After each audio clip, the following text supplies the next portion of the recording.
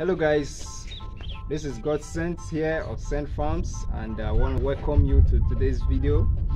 Today's video, I promise, is going to be enlightening. You're going to like it and you're going to learn a lot from today's video. Is your dog giving you a tough time mating? She doesn't want to get mated. In rabbit farming, you don't want to waste much time.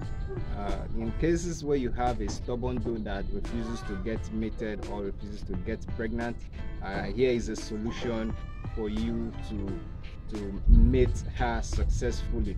And on this video, I'm going to share with you how you're going to force mate your dog. Look at it there, look at it right there. Yeah, so I was saying, on this video I'm going to share with you how you're going to force mate that stubborn dog of yours that refuses to be mated, and the steps that you're going to take, how you're going to do it, I'll show you right after this time out. So sit back, relax as we get right into this video after this short break. See you soon.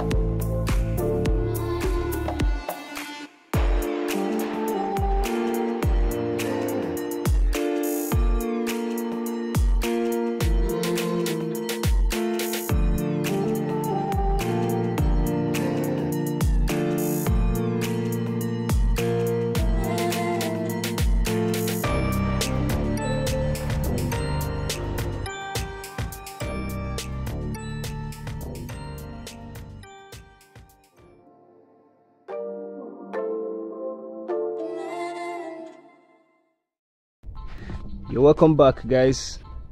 Now, for the purpose of showing you guys how to force mate your doe, I'm going to be using this doe as an example. And for the purpose of clarity, let me just see if she's going to, though she's not pregnant, let's see if she's going to allow the buck. Sometimes you want to try to carry out your mating early in the morning or late at night when the weather is cool. They are more receptive at that period of the day. But for the purpose of this video, you can see the sun is still out and she's not even allowing the buck. She's not raising her tail for the buck to mount. So I'll say we have a very good specimen for this video.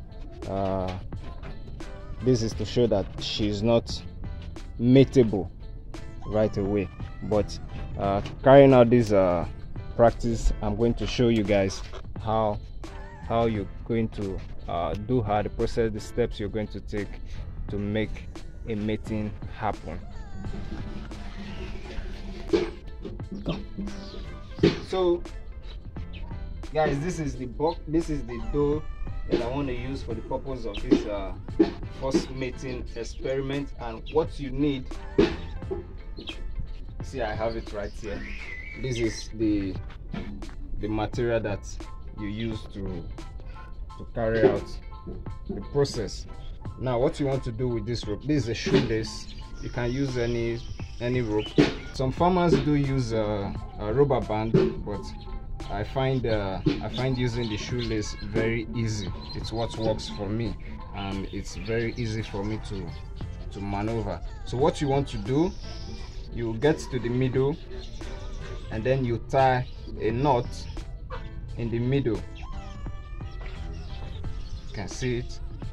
There's a knot in the middle, and then what you do with this knot is that you pass it around her tail. This is the tail. You pass it around the tail, and then you draw it tight. You just draw it tight. One knot is enough. You draw it tight. When it's tight, you see my hands, you pass it down to her back side. You can see it's raising the tail and it's exposing. You can see it's raising the tail and it's exposing the vulva, which will make it easy for the buck to penetrate. So how you're going to tie this to make it stable? You pass this one, the one on the left, you pass it to the right side. Then the one on the left, the one on the right, you pass it to the left side. The one on the right, you pass it to the left side, making a cross, and then you take it down in between her thigh. You pass through in between her thigh, under her stomach, comes out on the other side, vice versa. You can see it. Draw it firm, but not too tight so that you don't suffocate her. Draw it firm, and then you give it a good tie on the top of her back. You want to make this a little bit firm, but not too tight so that you don't suffocate her. So you want to tie it again.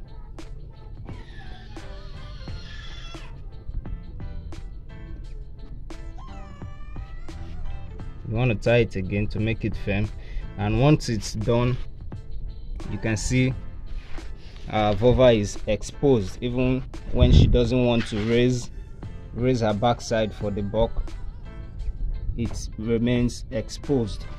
So you just take her now in this form, just introduce her to the buck. So guys, let's go and see if this will work. It has always worked out for me, but I just want to show you guys. You just want to drop her with the buck.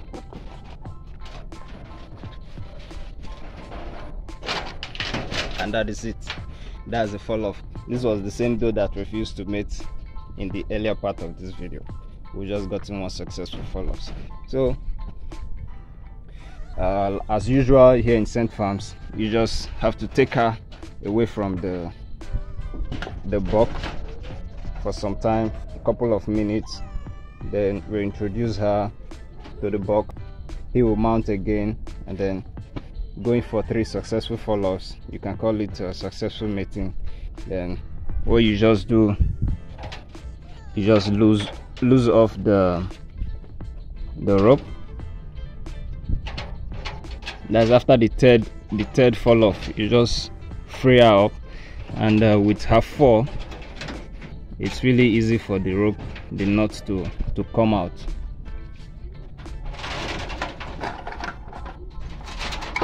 It's gonna be easy for the knot to come off the tail.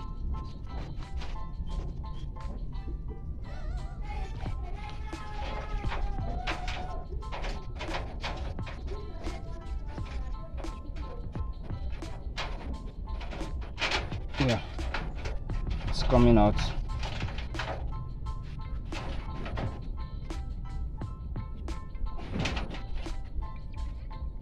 And that is it.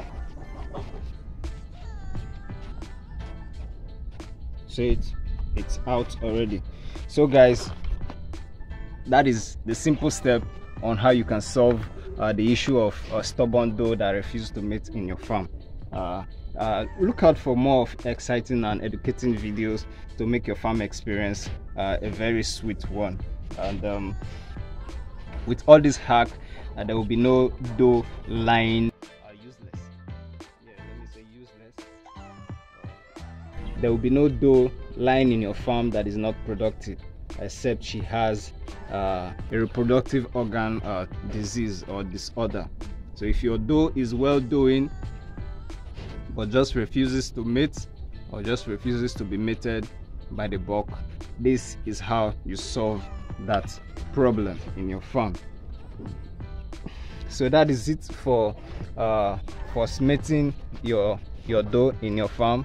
And stick to Scent Farms. If this is your first time of branching this channel, please do well to subscribe and watch out for more exciting and educating videos like this one from Scent Farms as you grow your farms with Scent Farms.